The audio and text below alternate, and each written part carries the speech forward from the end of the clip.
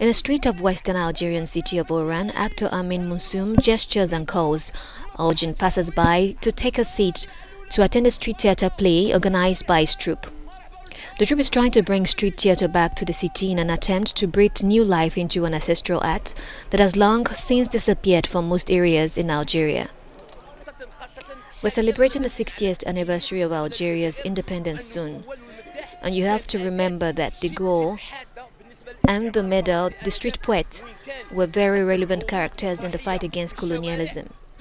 They put on plays in the streets with messages about fight against the colonizer.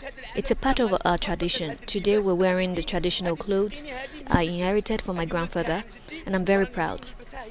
In recent years, cities like Algiers, Borj, Boualem, Arich and Satifs have organized plays in the streets through associations, and Senussi, the director, has drawn inspiration from them and organized trial runs in 2018 in Oran that were well received by the public.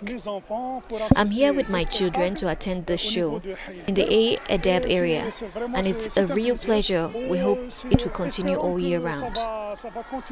Major Algerian dramaturgs drew inspiration from them, such as Abdurrahman Kaki and Abdelkader Aloula, who were both influenced by the tradition, some say.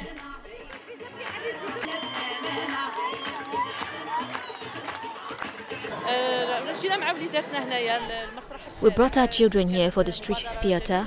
It's a nice idea, and we hope it will happen more often. It's a free show, and people who can't afford to see this usually can take advantage of this opportunity.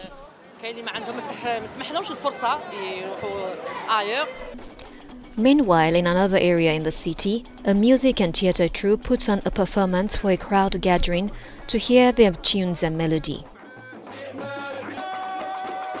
With the troupe, they are now putting on short plays in abandoned areas with the eventual aim of similar theatre around Algeria.